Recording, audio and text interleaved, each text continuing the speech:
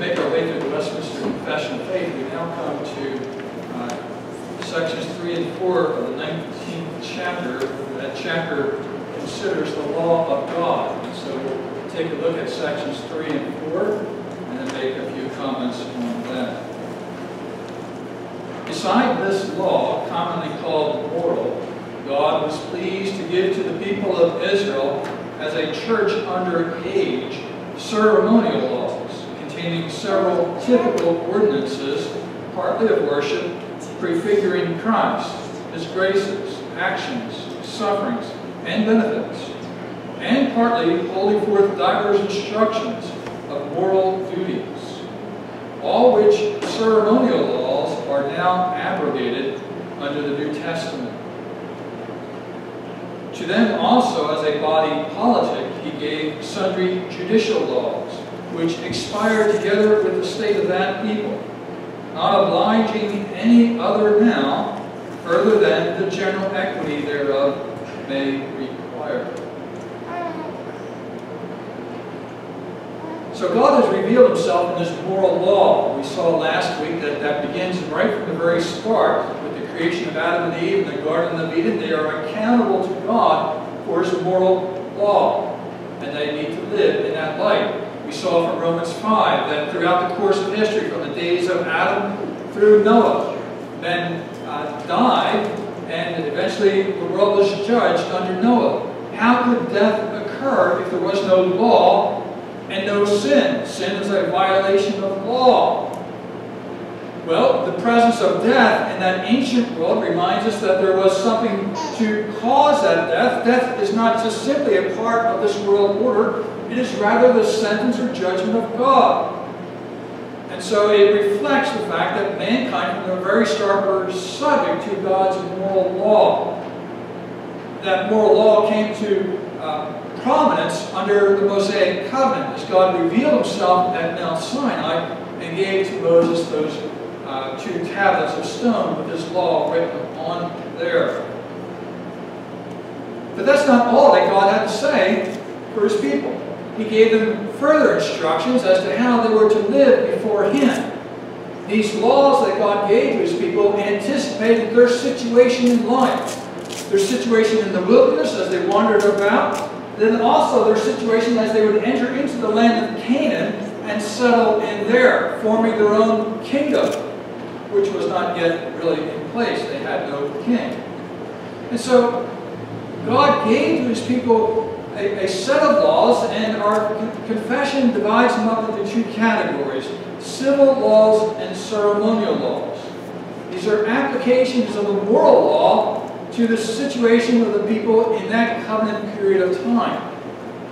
In part, they are influenced by the fact that they are covenantal in nature and eschatological. They look ahead to what God will yet do for us in Jesus Christ. So part of the landscape of these civil and ceremonial laws, part of our view of understanding them, is that we must see them in the light of the coming Jesus Christ. And in fact, Jesus is the one who interprets all these laws. He fulfills the whole law of God and all of its facets and many features. In one respect, we can say that the law of God is one. It's an organic unity. We don't find these specific terms, as it were, set aside for us in Scripture, moral, civil, and ceremonial, to describe God's law. They're not 3 independent actors at work. It's one law with many different aspects to it, leading us to Jesus Christ. All aspects of the law leading to Jesus. We consider the 2 portions of that law, the civil and ceremonial now, that anticipate the work of Christ more directly. Specifically, the ceremonial law represents or reminds us of Christ's priesthood. He is the one who enters into the temple of God for us and makes the offering for sin that was sufficient to atone for all of our sins. So the ceremonial law was designed to anticipate the work of Christ, to show God's people in their earthly situation something of what Christ would do. So when God gave the temple plan, or the tabernacle plan to Moses, he said, follow this plan. And he revealed it from heaven. Moses was not free to develop his own plan or to devise his own worship. He would have to follow strictly the plan that God himself gave to him. That was for a purpose, so that it might show us in different ways, as it were, through refracted light, the Lord Jesus Christ and his work as our mediator, our great high priest who intercedes for us. And so the confession develops this idea for us that there are several typical ordinances, partly of worship, prefiguring Christ, his graces, actions, sufferings, and benefits. So when you look at this ceremonial law and consider all the different things that occurred, they tell us something of what Christ would do, something of how Christ would benefit us, how Christ would be far greater than what they experienced there in that time. As Hebrews would remind us, the blood of bulls and goats cannot take away sin. A greater sacrifice was required. The priests who served in the temple would have to be replaced as they grew old and died. Jesus is an everlasting priest who never grows old for us. So, ceremonial laws teach us something about Jesus Christ and his work.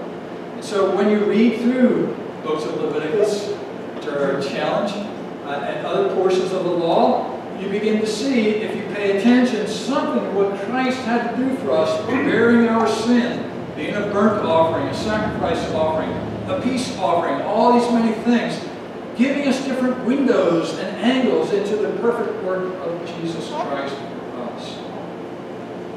There are other aspects of that ceremonial law that occurred in the area of moral duties. You might think of the cleanliness laws, that you couldn't touch a dead animal or a dead person. You had to be very careful about anything dead. You had to be very careful about washing your hands for certain things. There are food laws that you had to observe. All these things show the people of God that they are set apart, they are sacred, they are unique, they are set free from death. They're set apart from death and corruption to be God's holy people. And so these ceremonial laws teach us about our relationship to Jesus Christ and what He's accomplished for us by making us His holy people. But God's law also is reflected in the body politic, or the judicial laws that are given in the Old Covenant period of time. These are ways in which we see something of Jesus' work as our King. He rules and governs over us. He punishes sin. He disciplines His people. He leads us in the paths of righteousness. And so civil authorities were established in Israel over the course of time. Judges in the various cities, as well as kings, would rule from Jerusalem. And these various laws were given to guide the people, to defend them from evil and corruption and the advance of corruption in their culture, so that they might be God's holy people morally. And so crimes were punished in a variety of capacities, and we can talk about that more at another time, but including the death penalty throughout the Old Covenant period of time. And so these penalties and these civil laws were applied, but they were unique to Israel's situation as a nation before God during this Old Covenant period of time. And with the conclusion of that nation, with the coming of Christ and the fulfillment even of the civil laws in Christ our King, who establishes His kingdom in heaven, who rules over the heavens and the earth as the great King, currently ruling over kings and authorities and all who are in power, Jesus Christ is our civil ruler, ruling over us. And we learn from those lessons in the Old Testament, all those laws, we apply them to our circumstances today by means of the general equity of those laws. And so it makes sense not only to observe the moral law, but also its applications to various circumstances in life. Case laws. What do we do with, as we discussed one Thursday morning, what do we do with speed limits? Well, speed limits are set up to preserve life, so that we don't have massive traffic accidents. And they also produce culture and commerce and trade. safety, economics, all these things are applications of the Ten Commandments to current society. And governing authorities have a certain measure of right to establish laws that govern those things. They should be tyrannical or oppressive. They should not impose themselves in areas where they don't belong. But there is a right place for civil authorities to exercise their judgment on what would promote the greatest health and peace and well-being for our society. So God has given these laws, both ceremonial and civil, to guide us in the way that we should live before Christ. In our worship, we worship the Lord with songs of praise and thanksgiving. We approach Christ, our great high priest, who intercedes for us. As a people civilly active, we serve Christ in our world today. We seek to advance His righteousness in every aspect of life and seek to bring Him glory and honor.